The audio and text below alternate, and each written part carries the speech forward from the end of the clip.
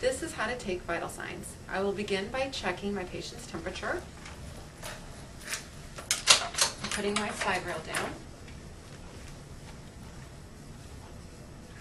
I'm taking the probe of my thermometer and placing a sheath on it. Then I'm going to ask my patient to open their mouth, and I'm going to place the probe under the tongue as far back to the molars as it will go and ask them to hold it. And then I will wait for my results. Thank you very much. And dispose of the sheath. Now I will check my patient's pulse. I want to find the radial artery.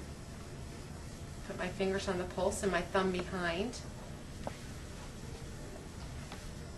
I want to check my pulse for 30 seconds. I can multiply that times 2 for a minute. If my pulse is at all irregular, I will check it for a minute, or I will listen for the apical heart rate. I must have a watch with a second hand, or a watch that counts in seconds to do this. I counted for 30 seconds and I got 40 beats, so I will double that, and their pulse or heart rate is 80 beats per minute. Now I'm going to check my patient's respiratory rate. To do this, I want to count the respirations for 30 seconds, multiply times 2. A respiration is a full respiratory cycle, inspiration and expiration.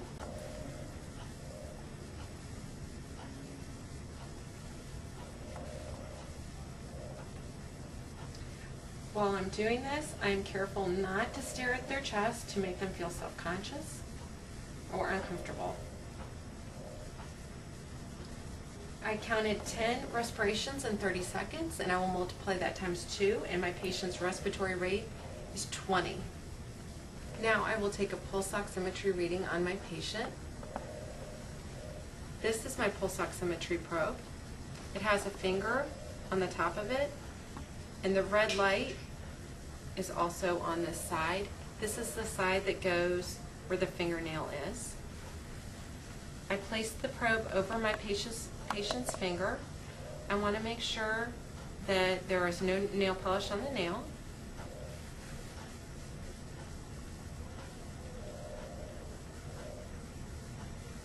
I will check my pulse oximetry reading, which is 97. Pain assessment is part of vital signs. I will ask my patient, are you having pain today? Oh, yes, you are having pain today. I'm going to ask you on a scale of 0 to 10, with 0 being no pain and 10 being the worst pain that you've ever had in your whole life, what is your pain level? It's a 5? Where are you having your pain? Oh, it's in your head? What kind of pain is it? Is it okay, it's throbbing? Is it on one side, on both sides? Oh, I see. It's in your forehead, just on the right side. I'm going to go and check your orders and see if I can give you something for pain, or see if you have something ordered for pain that will help with that. Maybe I could also dim the lights and pull the curtain and see if you can rest. I'm going to take my patient's blood pressure. The first thing I note is that her legs are crossed. I need to ask her to uncross her legs. Sure. Now I'm going to put the blood pressure cuff on her arm. Make sure that the cuff is the correct size for your patient. You want it to wrap around your patient's arm, and all the Velcro should be meeting Velcro. You shouldn't have a lot of overlap, and if it's too short, it's not large enough. Could you extend your arm with your palm up for me, please? Sure. Thank you. Notice that her sleeve is pulled all the way up. You never want to take blood pressure over clothing. There's a line here that says artery. I want to line that up with her brachial artery so that I get a correct reading. I'm going to tuck this right side under her arm. Then I'm going to bring the left side up and around, making sure that I've secured the Velcro all the way up to the top. You can go ahead and rest your arm. Thank you. Now I want to take the bulb and make sure that my valve isn't secured too tightly. I do want it to be locked, but not too tight, because eventually I'm going to have to undo that with one hand. If it's too tight, I'll make it jump, and my needle will jump as well. I won't get an accurate reading. The first thing that I need to do is palpate her pulse. I can do that either at the brachial artery or at the radial artery. And I want to obliterate that. That means I want to compress her arm and that vessel to the point where I no longer feel the blood pumping at the pulse point. So I'm going to slowly, in very small increments, inflate this cuff by puffing this bulb very gently and quickly. I'm going to find her radial pulse, make sure that this is in the locked position but not too tight, and start squeezing this very quickly but very gently. You can see that the needle on the valve is climbing. I still feel her pulse. I still feel her pulse. I lost it. I go a little bit more. I lost her pulse at 120.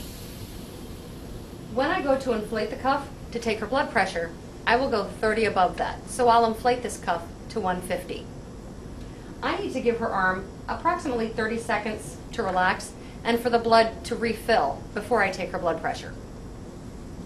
Again, I'll take my bulb and make sure that this valve is in the locked position but not too tight. I'll put my stethoscope in my ears, and I want to put the diaphragm of my stethoscope at the brachial artery.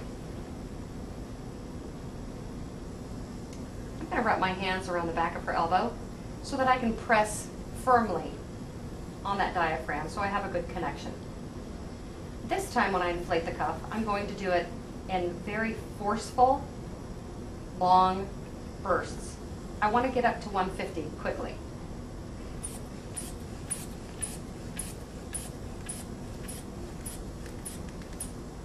Now I slowly release the valve. The needle comes down at a nice, smooth, even pace. The first sound I heard was at 118. And the last sound that I heard was at 78.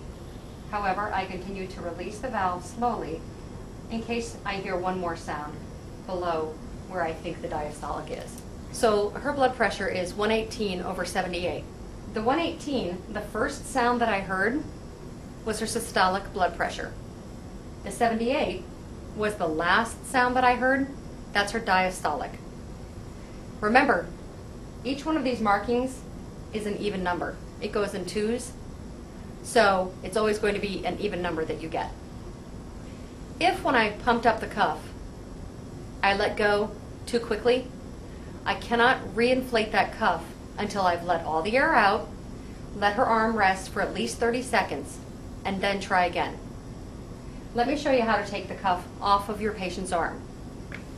If you could raise your arm for me.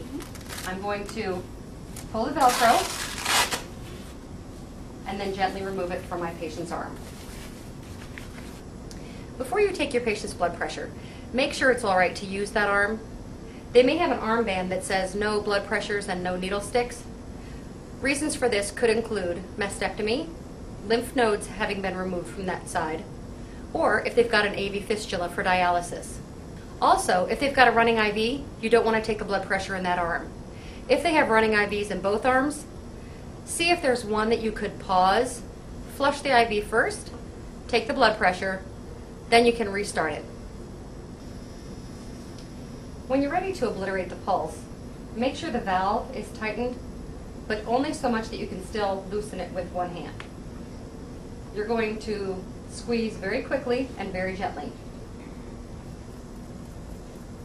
You can see that this is going up in very small increments. I continue to do this until I've lost the pulse. I lost it at 120. I'm going to let that out quickly. Now I'm going to take my patient's blood pressure. I know I lost it at 120. I'm going to pump it up to 150. I'm making sure that the valve is secure, but not too tight. I'm going to squeeze this hard so that I get up to 150 very quickly.